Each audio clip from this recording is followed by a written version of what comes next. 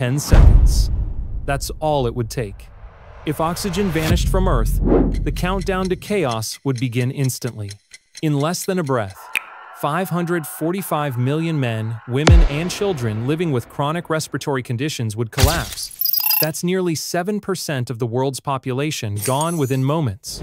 For everyone else, suffocation strikes fast. Lungs seize. Bloodstreams starve.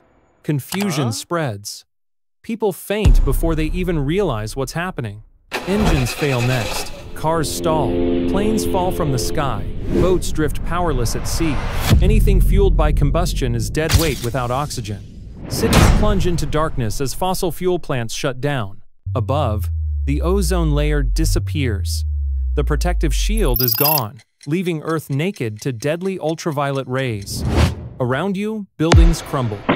Concrete is held together by oxygen molecules. Rip them out, and skyscrapers, bridges, and homes disintegrate in seconds. The oceans erupt. Dissolved gases burst from the water as if the seas themselves are boiling. Marine life suffocates in waves of chaos. And then the sky. Without oxygen molecules to scatter sunlight, it turns black.